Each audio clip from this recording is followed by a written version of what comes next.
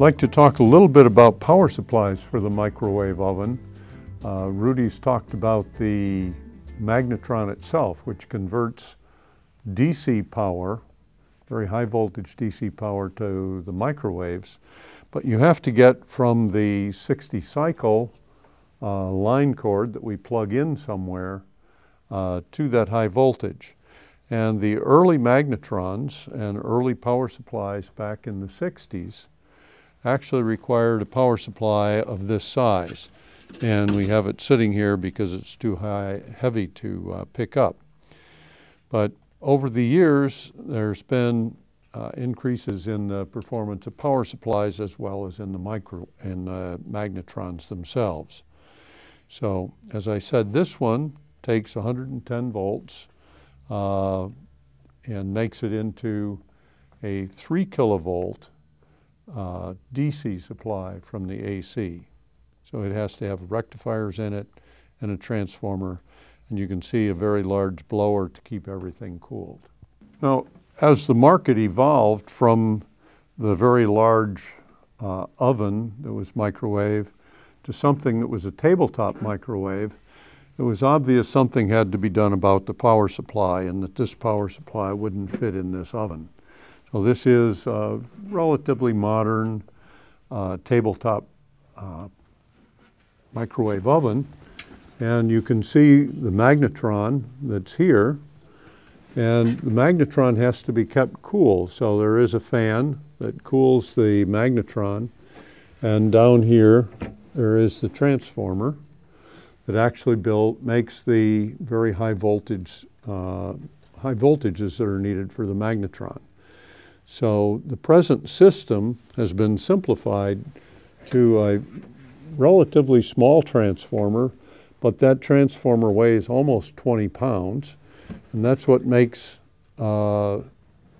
microwave ovens heavy, is the transformer that's generating the 3 kilovolts that's necessary for the magnetron.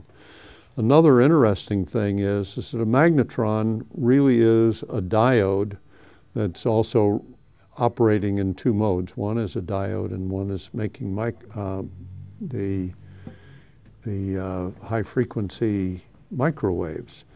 And you use the magnetron and one other diode to make a very high voltage power supply.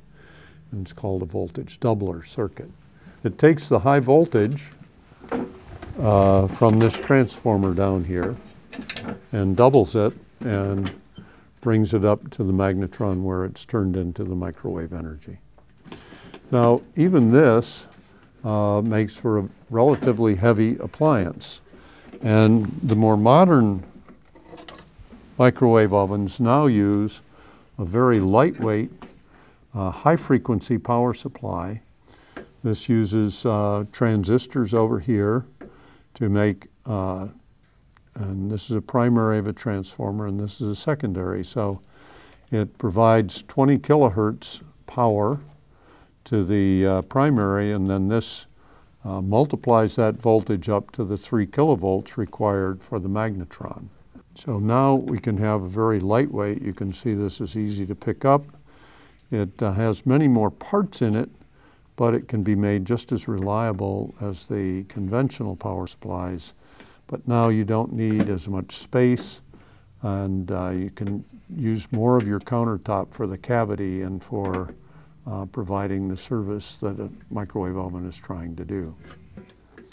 Major parts in a power supply, a high-frequency power supply, if you come over here, this heatsink has a rectifier in it. So first what happens is the 110 volt 60 cycle power is rectified to DC. This little rectifier does that. It then is filtered a little bit with this filter. Then it goes to 2 transistors that are back here, which you probably have a little bit of a hard time seeing, but they have to be heat sunk since they do have heat loss themselves. And they chop the DC voltage into 20 kilohertz voltage, which then is fed to this transformer. The transformer has a primary where the 20 kilohertz is here. And transformers, of course, if you have a step-up transformer like this, it can take the 120 volts and step it up to 3 kilovolts. If you notice, this has separations in the output, and that's so that the voltage is so high on this that if you didn't have these separators, the insulation would break down and the transformers would arc. So this power supply then provides the high voltage that's used to generate the microwave frequencies in the magnetron itself.